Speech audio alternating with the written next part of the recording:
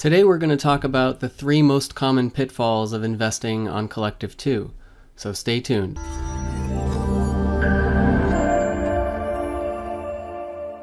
Before we start, let me remind you that all the results you see on the Collective2 website and this video are hypothetical. You can read more about why we say this and what that word means on this page, collective2.com/hypothetical results. In this video, you're going to see charts and numbers that generally portray good trading results, although not always. But keep in mind that in many such cases, such trades were not placed in live accounts. And in those cases where live trading did occur, the results shown here are a mathematical average of multiple live trading accounts. So there's no single account that exactly matches any of the results. Finally, remember that trading is risky. Although this video may show you hypothetical results that are profitable, it is also possible to lose money. There's no guarantee of success. In fact, most people who trade lose money.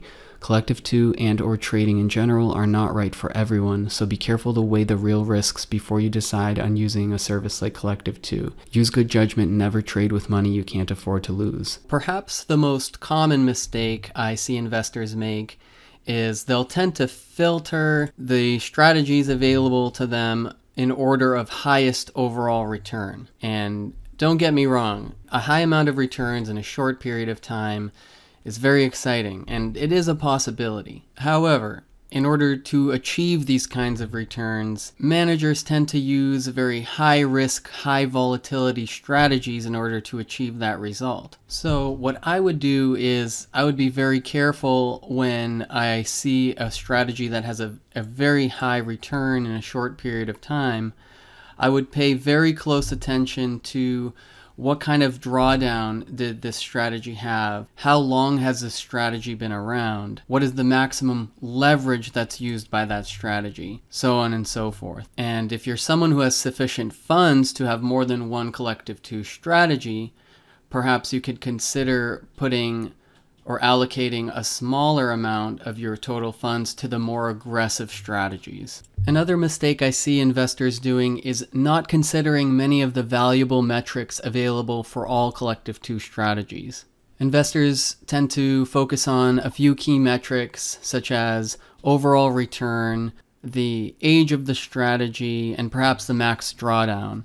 But Collective2 has several valuable metrics, and we're actually going to pull up some of those right now and show you a tool that's super convenient to use. And I have covered this in a previous video, but we're going to go to Find Strategy, and then we're going to go to something called the Grid. So something we can actually do here is filter by several of our favorite metrics. For example, when I search for strategies, I want the strategies to be around for at least a year, so I'm going to put 365 days in the strategy's age. The next filter allows us to choose how correlated to the S&P 500 we want our strategy to be. Next on the list is I'd like to have the strategy to have a profit factor of at least 2, in other words, 2 units of profit per 1 unit of risk. And if you're ever unsure about what these different filters or what these different variables mean, just hover over them and it'll pop up. It'll say, for example, profit factor. This performance metric relates the amount of profit per unit of risk with values greater than 1, indicating a profitable system. Another variable I like to filter on is the Sortino ratio, and I like this to be at least 1.5. And as you can see, this tool will filter the strategies in real time. And lastly, I want our strategy to have a drawdown of no more than 25%, so we're going to put that. And as you can see, we have about 3 pages of results, so let's make this even more stringent. Let's do a profit factor of at least 3 and a Sortino ratio of at least 2.5. And let's do a drawdown of less than 20%. So there we go. This returns only 7 strategies. Not to say that these are definitely the best strategies, but based on my inputs, these are extremely competitive strategies, or at least they have been within the duration of time that they have been around.